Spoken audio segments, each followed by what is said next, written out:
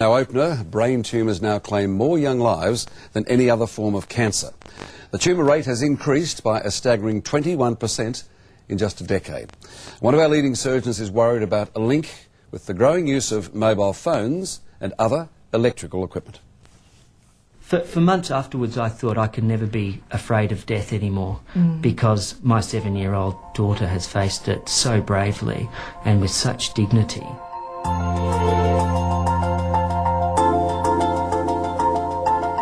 She was the most delightful, charming child.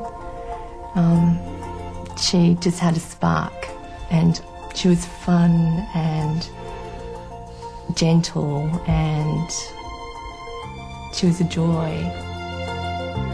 Kessia McConnell was only 7 when the family doctor thought she had a fever. Kessia was dead within weeks from a brain tumour. We had to watch Kessia lose the ability to talk, to walk, to move. One by one, her left hand would be paralysed. The next day she'd wake up and she wouldn't be able to move her leg. The type of tumour that Kessia had in her brainstem was, the worst possible place you could have a brain tumour. Ependymomas in particular seem to be increasing in incidence in children. Charlie Teo is a preeminent neurosurgeon. He specialises in children's brains. And Charlie is at the cutting edge, literally, of a 21% increase in children's brain tumours. I think that EMR, mobile phones and other electrical appliances may have something to do with the increased incidence that we're seeing. What advice do you give your children? Oh, Ray, this is a very sore point. My daughter just got a mobile phone, and I was so against it. It was a real sore point in the family. How old is she, Charlie? She's 12. So she's in that vulnerable age? Oh, very vulnerable. Her brain is still developing, and I'm really very upset that she's got one. So mobile telephones or telephone wires or computers? Absolutely. I mean, you're exposed to EMR, electromagnetic radiation, that you're not even aware of. The wires in the walls of your home emit EMR of a certain frequency that could be dangerous. The electrical appliances, not only computers, but all electrical appliances like electric blankets and bedside clocks, certainly mobile phones and certainly high tensile electrical wires. And your belief is that children are more susceptible? Yeah, that's my personal belief, that there may be an association between EMR exposure and the development of brain cancer. Dr. Charlie Teo and the other scientists are not saying that mobile phones or electric wires or TV towers will kill you. They're not saying that yet. What they are saying is that some people, for some reason, are more susceptible than others, and that all children are at risk. There's now so much electromagnetic radiation in our daily lives that we just have to be careful, just in case somewhere down the track we discover that EMRs have in fact been killing us. I don't think there are any guarantees. I don't think the industry can give a guarantee, and certainly our scientists are not prepared to do that. Senator Lynn Allison spent a year listening to the scientists, trying to find out what the risks are. What she discovered is that there's good reason to worry. We are a bit awash now in radio frequency and radio waves generally, and we're not altogether sure what effect that has on us.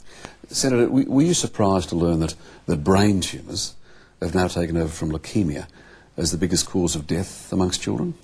I think that's awful, but it's consistent with studies of in Europe and the UK, where there's been a 40% increase across the board of brain tumours over the last 20 years.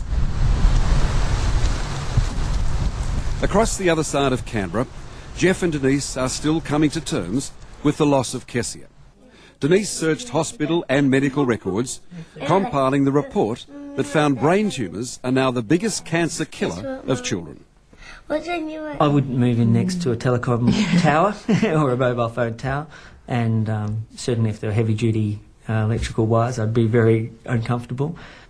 You could talk yourself into the ground, wondering how or why. There's no sort of real indicators, just a lot of guesses, and those guesses cover such a broad range of areas. You'd go mad trying to control your environment because you just don't know what it is.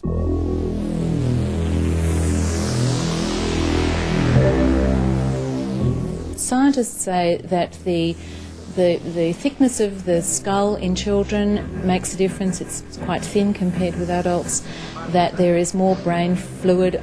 The radio frequencies can travel through the brain more easily.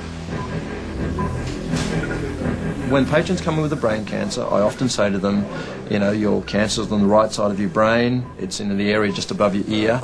Can you tell me if you feel that you've had more exposure than most people to mobile phones? And I am surprised that most people say, yes, you know, I've used my phone continuously for the last 7 years and it's always stuck to my ear on this side.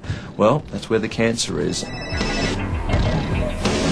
This is unfortunately a very cruel disease that affects people in all age groups. I've done a baby, a one-day-old baby with a malignant brain tumour, and it's the greatest cancer killer in children, and that's why I think we really need to be aware of it and start putting some more effort into it.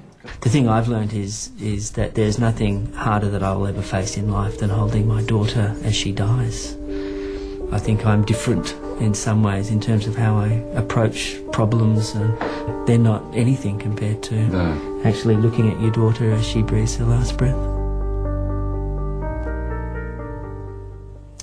And for more information on Charlie Teo's research, please go to our website 9msn.com.au/ACA.